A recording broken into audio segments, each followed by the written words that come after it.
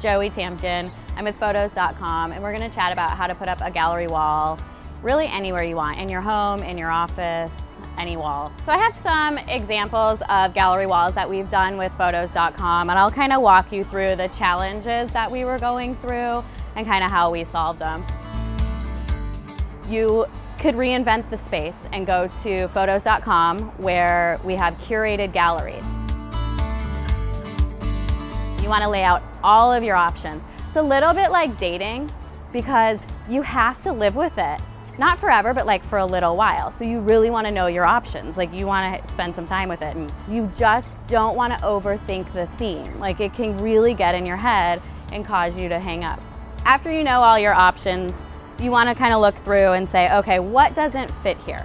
Like what doesn't feel right? What are you looking at? What's just like, yeah, I don't know if I really want to put that on the wall. I like to pick a focal point. It gives me a starting point. Like when people come into my space, what do I want them to see? And when I come home from a bad day at work or I wake up in the morning, what do I want to look at?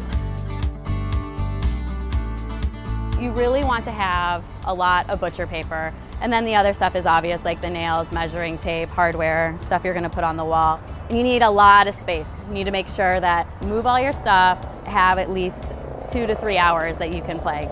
And you need to know the size of your space. Measuring is huge.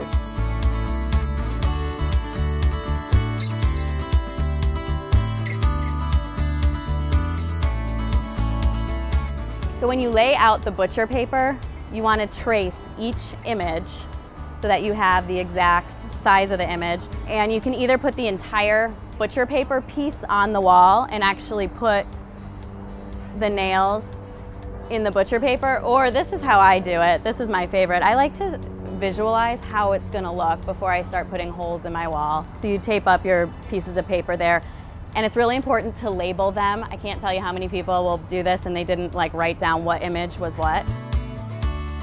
Back to some more hanging tips. Really where you want to put the wire is measuring from the wire up to the very, very top of the frame. And then you'll subtract this small amount from the entire middle. For spacing, I like to say if you're doing a very, very symmetrical wall, 4 inches apart, and you can either do 2 inches, 4 inches, or 6 inches high, depending how many different rows you're gonna have and how big the pieces are. My #1 tip to walk away from here is double up on your nails.